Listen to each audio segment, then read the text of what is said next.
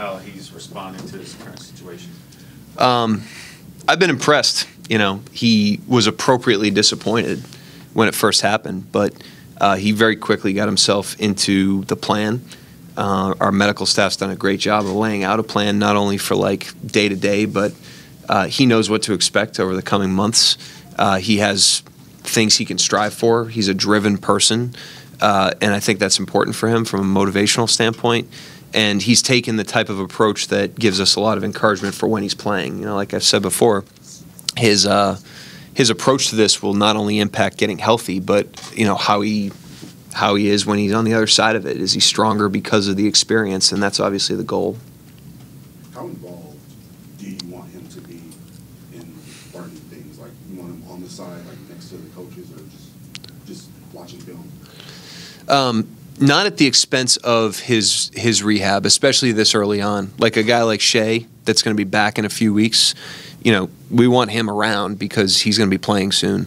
One of the things we talked about that, to be honest with you, and he does some stuff during practice just to make sure he doesn't have like 9-hour days here, because if he did everything outside of the practice window, it would really extend his day and could drain him over time. So there's a balance there. He's out there with us at times, and there's other times where he's doing his rehab stuff. But right now the priority is his health, and he's getting supplemental work, with coaches, with film and stuff like that. He's learning as he goes, but nothing's a higher priority than his foot and getting him healthy right now. On the mental side for the team so far, what have you picked up? What have you noticed? What have you guys kind of gone over in terms of that side of the ball? A lot of continuity is showing up, like I've mentioned before. Having the same guys that have been here now for 2-3 years has been really, really helpful. The continuity from having a summer league and having a full off season is showing up. We look like a basketball team that's like done it before. We're introducing stuff, but it's really like refreshes more so than like, hey, this is what this is. And so that's been pretty cool. The competitive level's been good. The focus level's been good. Again, it's different when you know what's coming. You're preparing in context, and we've got a lot of guys on the team that are able to do that, and it sets a tone for the guys that don't know what's coming. They kind of look around and they're like, okay, this stuff's serious. We got to get this right. We got to get this tight. We got to get this ready because we're heading out there here pretty soon. Because of that continuity, are you able to dive in more into maybe sort of those tactical X's and O's versus just kind of like the general foundational stuff that you lay out early in training camp? We try not to skip the steps on that. We want guys to understand what we're doing, why we're doing it is really important because it allows them to make decisions, on the fly out there in the game, which they end up having to do. The continuity is more helpful in like flow of the practice and sense of purpose with what we're doing. If it's the first time you've ever done something, you're simultaneously trying to figure it out and just get through it and get it done, but you're not really doing it with a sense of purpose. And that's for anybody doing anything that's new. When you've got a team that has been through it before, they're doing the same thing they've always done, but there's a sense of purpose to it. There's context to it. They understand why we're doing it and how it shows up in the game.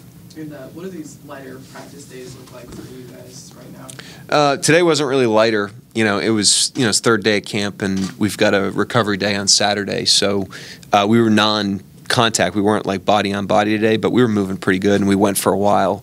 A lot of install. It was full speed. I mean, there was a high bar today. Do you feel like you guys are more advanced at this point now than you were last year? Mm-hmm. Yeah, for sure. And again, continuity of the team, length of the off season, those both contribute to that. Has anybody seized an opportunity out there without Shea, without Chet, like two pretty key cogs, and what you guys want to do? Has anybody kind of seized an opportunity to take on a little more? No one's fallen behind, that's for sure. There's no one out there that you're just like, man, this guy's like miles away. There's a few guys that look particularly good. Robinson Earl stands out. He just looks like an older player. The maturity of that guy is definitely popping. Poku looks really good in the same way. He's just cruising along. This is as solid as he's looked as a player.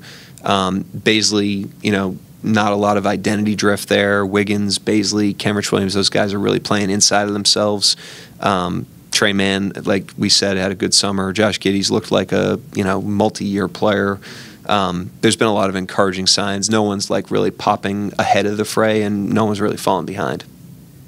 Going back to JRE, just what are some of the areas that seem noticeable improvements since the off season, just for a guy who's as versatile as he is and can guard a lot of positions? Yeah, his body looks tighter. I mean, he's huge, and he's moving better, which is really rare. Usually they get bigger. Like Trey Mann got bigger, Poku's gotten stronger.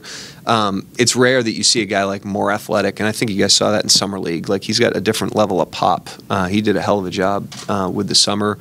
And then his communication, he's the best on-court communicator we have, which again, you know, for a guy that only has a year of experience and he missed 6 weeks with an injury, he knows what's going on. He anticipates it. He's wired to talk, and it really helps. It's a really important skill to glue the team together out there.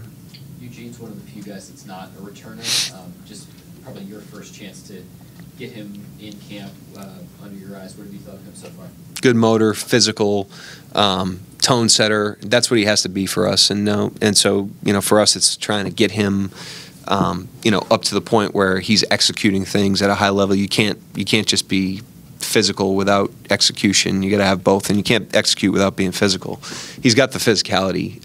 That's just a natural DNA in his game, but now it's just a matter of learning the stuff and applying the physicality in a way that helps the team and that, you know, isn't racking up fouls and stuff like that. Just wanted to clarify, you said Shea will be back here in a few weeks. Does that mean you already reevaluated him? No, I was just talking. Sorry. Mark, I believe It's the last time I speak freely, I'll tell you that. Mark, I believe right now you have like 16 active players compared to the normal 20. Yeah. Does that change anything with your workload and how you manage these guys in camp? Not really. I like it more, to be honest with you. 20's tough. You know, 20's really tough in terms of reps, especially when you bring the whole team together. You know, if you're doing a 4-on-4 drill, you know, and you got 8 guys out there on the court and 20 guys are in the practice, there's 12 guys that are not doing anything. So, you know, 16's a really manageable number. It's a good number. Sam talked about all the outside things that young teams have to deal with, whether it's social media, outside noise. What's something as a coach that you can help? How can you help combat that?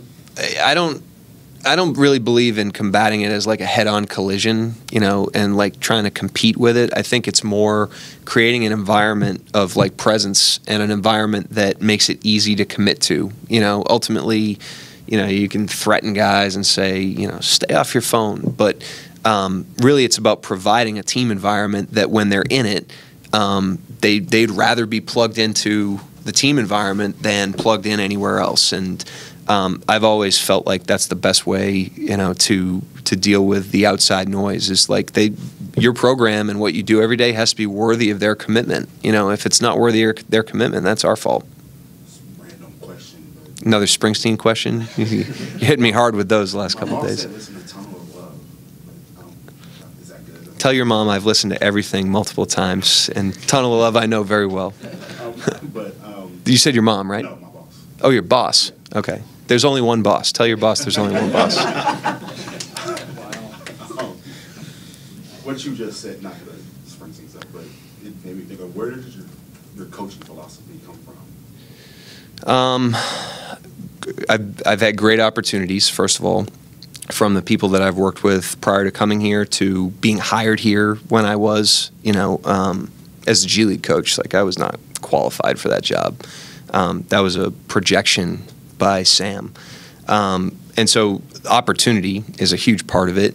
And then trial and error is a huge part of it. I mean, I was a G League coach for 5 years, and that's a lot of games between G League, Summer League. I probably coached close to 300 games before I got to the NBA, and that's a lot of mistakes in there. You know, a lot of things that work, things that don't work, a lot of things that work in some contexts and not others. I've coached a lot of different types of players over that time, and so it's been kind of forged out of the opportunities that I've been given by a lot of really, really competent, good people, and then also the experiences I've had.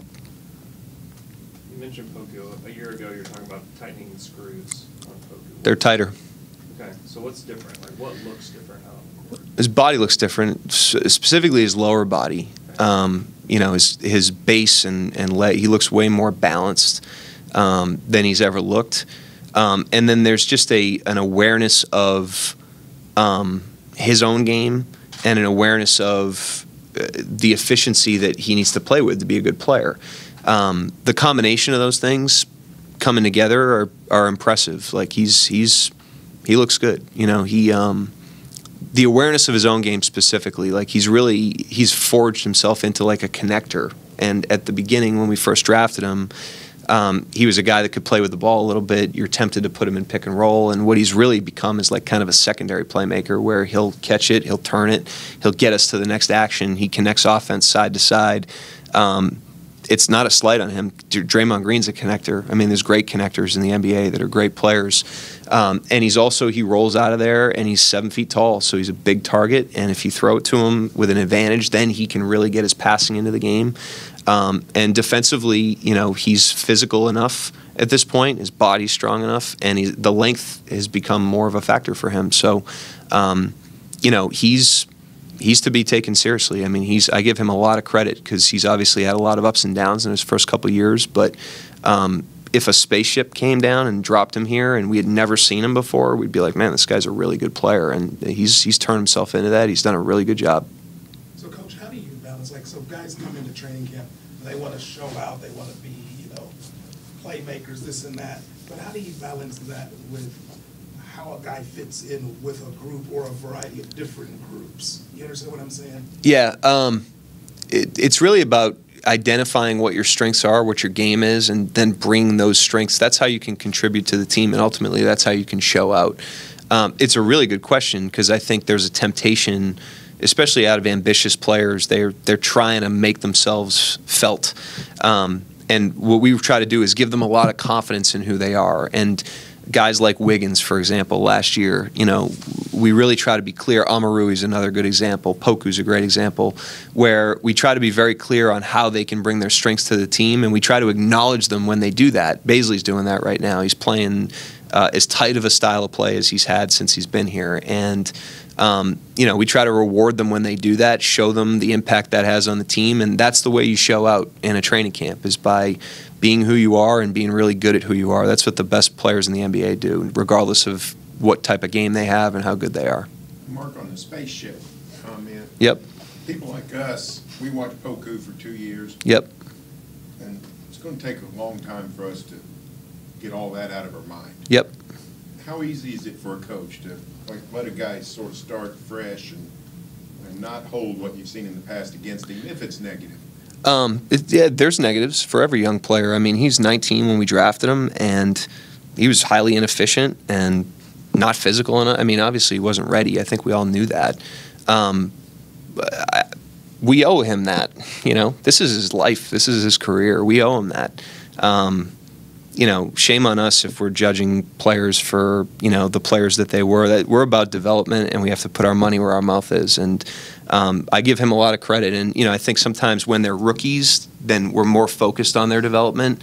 You know, we're going to be focused on Jang's development right now because he's new and he's 19 and he just screams development. But Baisley, Poku, Lou Dort. I mean, Lou Dort, I said yesterday, he's younger than a guy that was in the draft this past year. You know, he's still a developing player. Shea's still a developing player. And, you know, we're pushing him really hard, and we're telling them to attack the program. And if they do that, they deserve to be rewarded for that. And just with the acknowledgement of it. And so you have to discipline yourself, I think, to do it. I certainly catch myself not doing that. But they deserve that from us. Is it hard to determine starters for a team like this where you have a lot of guys kind of all developing on the same plane? Yeah. How do you determine that? Yeah, I mean, there's definitely not a loud starting five, to your point. And the way that I've tried to look at it up until this point and in camp is like more rotational concepts. You know, like who can play with who. If we've got this out there, what else needs to be out there for this to be effective? Obviously, we're going to be, the five position is going to be, you know, fluid this year, and the styles of our fives are a lot different. And that's going to have a trickle down on really, you know, who else is out there with them. What coverage is the five playing? If it's Favors, he's probably like a coverage guy. If it's Muscala, he's a coverage guy. Jalen Williams, coverage guy. So you probably need more pursuit defenders out there with those guys. If it's a switchable guy, if you're playing Baisley or, you know, even Poku there, you know, then you want switchable guards. You know, so like more thinking about that and then backing into rotation and starting lineup. But the one thing I'll say on the starting lineup for you guys is we're going to take a lot look at a lot of things in the preseason, and where we start the regular season is going to be a starting point, not an end point. So whatever we roll out there in Minnesota is not our starting lineup. It's our first look at our first rotation against our first team, and then our second look will be against Denver. Was the idea of that starting lineup, was it louder when Chet was healthy? You knew going in, not just with him, but everybody that you would play on the floor with him, or was it more defined prior to the injury in your mind? No, but mainly because of the player. He's so unique that he's an undefined player right now. So it's like hard to, like, I still don't know with Chet, like, is he going to be more effective guarding perimeters? Where like Giannis, Durant, the way they use those guys defensively, Draymond Green, they put them on perimeter players that really aren't great shooters, and they plug those guys off, and they're like an extra help defender, like a free safety. Or is his rim protection, is he, do you use him like Gobert, where you just park him back there and you dare teams to finish over him? It's probably going to be a combination of the two after seeing him play a little bit. But because he's so undefined on both ends of the floor, we're not going in with any sort of projections. It's kind of like to Barry's question, like it's more about giving him a shot, seeing what it looks like, assessing it, letting it evolve, staying open to everything we learn. I mean, ultimately, we think that's how we're going to maximize the team. Coach, this team is so young and can play so fast. Do you envision that pressure kind of leading to success with the new transition take foul, or is that something you haven't really looked into yet? Transition dig foul is like a big deal, especially for us. I mean, we have a lot of international players, and so they're really well conditioned at taking those fouls, and they're very intelligent with it. So we're going to have to rewire that a little bit. That's actually a big deal for us. We haven't covered it yet, but it's a big deal. This was a thing the other day, but how do you pronounce your name? Daigneault. Let's end on that one.